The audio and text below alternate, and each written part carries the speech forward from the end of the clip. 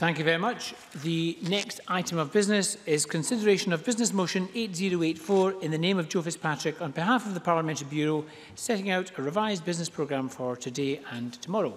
I would ask any member who wishes to speak against the motion to press their request to speak button now. And I call on Joe Fitzpatrick to move motion 8084. Formally moved. Thank you very much. No members asked to speak against the motion. The question, therefore, is that motion 8084 be agreed. Are we all agreed? Yes. We are agreed. Members may wish to note that decision time will be at 6 o'clock this evening, just to make sure everyone's aware. The next item of business is topical questions. And we start with question number 1 from Sandra White. Thank you very much, Presiding Officer. To ask the Scottish Government, further to the statement issued on the 16th of September, what its response is to the violence that took place during the independence referendum in Catalonia. Cabinet Secretary Fiona Hislop. The Scottish Government is very concerned about events in recent days in Catalonia. The violent scenes witnessed on Sunday were shocking and unnecessary, and this is a view shared amongst the international community. The Scottish Government are particularly disappointed by the response of the UK Government to the violent scenes. Yesterday, I wrote to the Foreign Secretary Boris Johnson, urging the UK as a friend and ally of Spain to issue a more robust statement, unequivocally condemning the use of violence by Spanish police to suppress the peaceful expression of political views in Catalonia and communicating in the strongest possible terms our serious concerns. The Scottish Government now hope that there is a process of dialogue that will allow both the Spanish and Catalonian governments to find a way forward that respects the rule of law, respects democracy, but also respects the right of the people of Catalonia to decide the future of their country.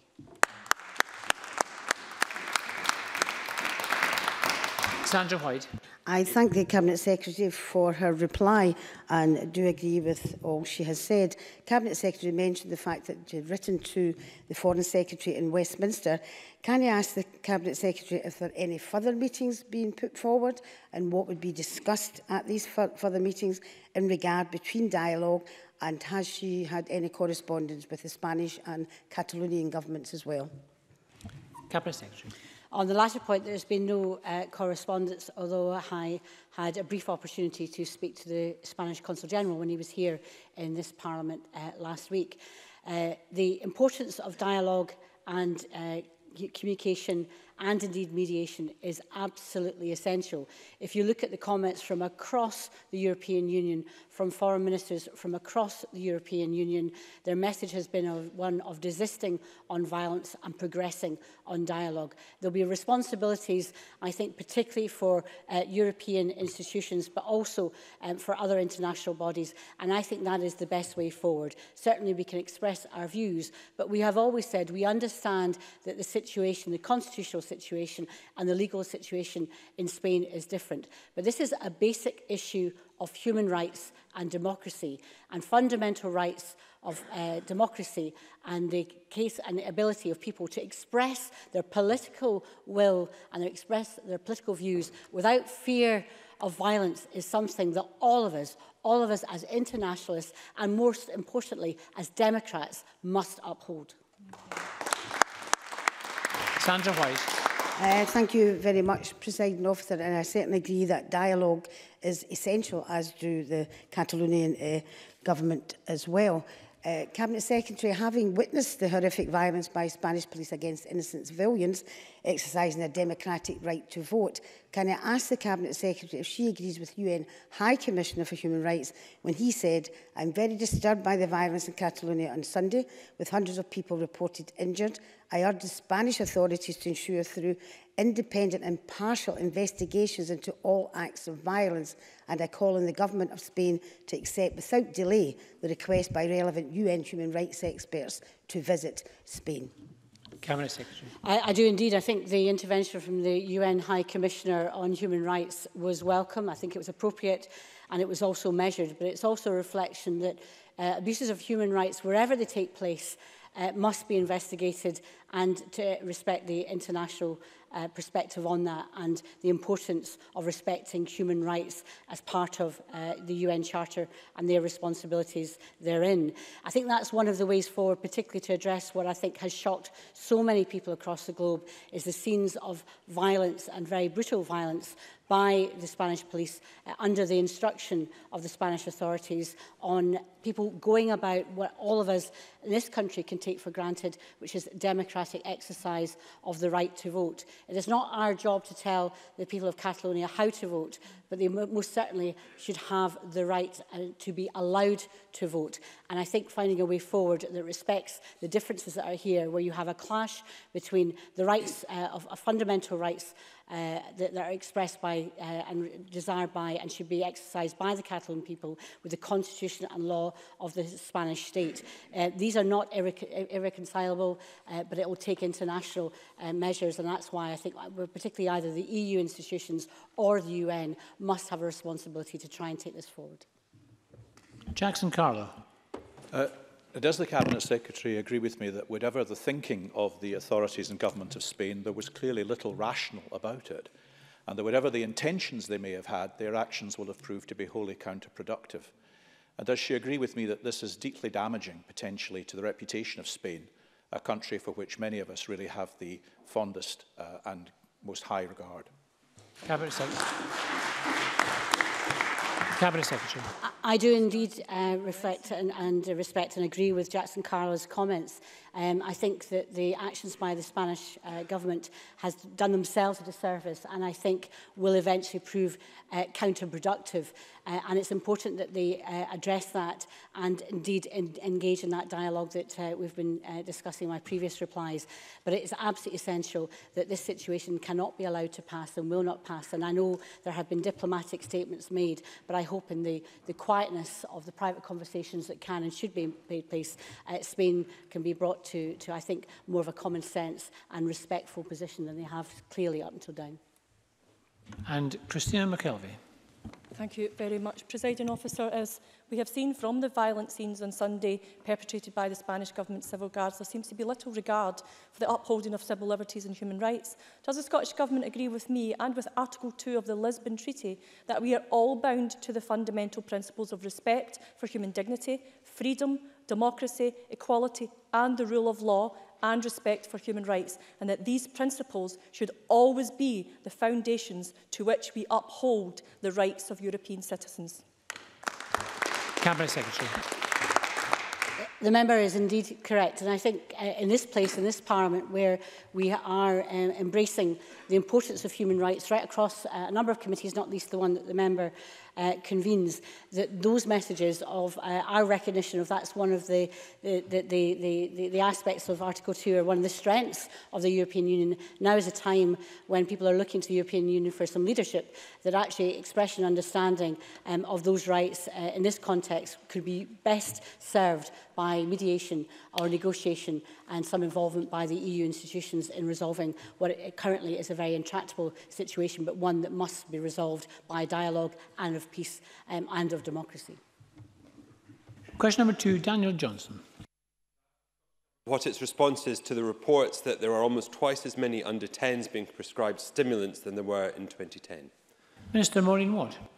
The Scottish Government has worked with a number of organisations to help reduce the stigma faced by people with mental health problems. As this stigma has fallen, it is welcome that more people and families come forward for help with mental health problems. We believe it is a positive sign that people feel more able to come forward to get help. The rise in prescriptions for ADHD is reflective of the general increase in demand for child and adolescent mental health services. The majority of young people with ADHD are not receiving medication as part of their treatment, instead receiving alternative support as set out in Sign 112 guidelines. The most important consideration is that people with any mental illness should expect and receive the same standard of care as people with physical illness. Any prescribing is a professional clinical decision for a patient's doctor with them and should be appraised on a regular basis. Daniel Johnson. Can I thank the Minister for that response? Presiding Officer, I received my diagnosis of ADHD late in life at the age of 35. My diagnosis and subsequent therapy have transformed my life, but the most important element of that therapy is the medication that I take on a daily basis. My only regret is that I didn't receive that diagnosis and indeed that therapy earlier in life. The Minister will have seen the coverage in yesterday's Herald, part of a weekly series they are running on Scotland's supposed over-reliance on drugs. But the Royal College of Psychiatrists is clear. If anything, we are probably underdiagnosing children with ADHD, with the rate of prescribing being roughly one-third that of the children with the most serious form of ADHD. So does the Minister agree with me that such sensationalist coverage and comments from the Conservatives are unhelpful, and that we should be seeking to promote understanding of this condition, not stigmatising children who take medication for ADHD and indeed other mental health and neurological conditions? Minister. Presiding Officer, can I thank the member very much for sharing his experience of ADHD with the Chamber this afternoon. He is absolutely right that more people have, children and young people have ADHD than are coming forward, and fewer people are prescribed drugs and more people alternative therapies. I thank him for showing that medication has an important part to play, but I would re-emphasise it is in consultation with the person's GP, and hopefully that they can be reduced if that is the right thing to do. And I totally agree with him on his observation of the opposition benches. Daniel Johnson. Thank you, Presiding Officer. And again, can I thank the Minister for that response? And I quite agree in the need to emphasise the importance of medication. Responding to the coverage, the Scottish ADHD Coalition stated the need for better training of our teachers and access to CAMHS. We know from the Education and Skills Committee recent work that teachers are not adequately trained in additional support needs. And while in schools across the rest of the UK there are counsellors, in Scotland's schools there is no guarantee for such provision. Will the Minister outline what steps will be made to improve training for teachers in dealing with children with ADHD and other additional support needs? And will she meet my party's call for every school to have access to a counsellor? Minister. Well, as the member will know, and I thank him for the question, one of the 40 actions in the mental health strategy is a review of PSE and schools, and some schools already provide access to school-based counselling.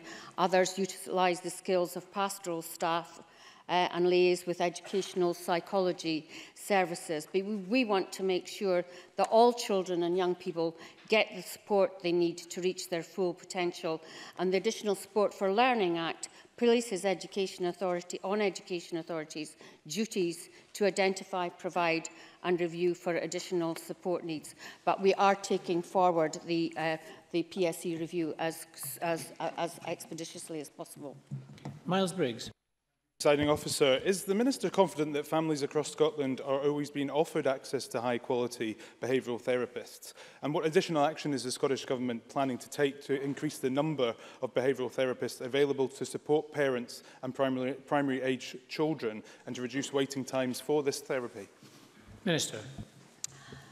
Well, as I said in my answer to Daniel Johnson, there are access to services available through school, and the Scottish Government has worked with Education Scotland to produce a psychological therapies matrix, a guide to planning and delivering evidence-based psychological therapies in Scotland, and the matrix dedicates a section to ADHD. So drugs for ADHD are prescribed in line with good clinical practice under ongoing supervision and where appropriate. But as I said, they are used alongside other treatments such as counselling and psychological therapies.